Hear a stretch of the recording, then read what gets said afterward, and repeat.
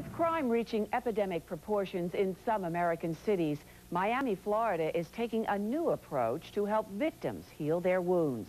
Tonight, Sylvia Viagran reports on a new art form that is truly imitating life. These are the gritty images of crime we're accustomed to seeing on the mean streets of Miami. But now, a radical new crime-fighting experiment is underway in Miami. It brings together criminals and victims of violence to create art. This painting represents the crime situation from the victim's point of view.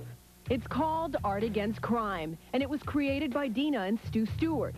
Their hope is to rid the city of violence through understanding. With the perpetrator, once they meet the victim and understand the suffering and what they experienced, a sense of compassion develops, tolerance for other people and their vulnerabilities. I think it's great so people can see things from my point of view. Alex James describes his paintings of a brutal killing. Two friends got in a little trouble with, had an argument with another guy, and the guy came back and killed them. Saul Gersh has been mugged twice.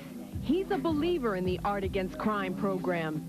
He realizes in doing something in this project, by being able to express his art, that maybe there's something he can do that's worthwhile. If he had a chance to become an artist, he'd rather do that than go out mugging people. Dimitri Spencer says that for him, this program has painted a whole new way of looking at life, and he likes what he sees. Basically, nobody don't need to be in jail. There ain't no place for nobody to be at. You know, I should know. I've been there before.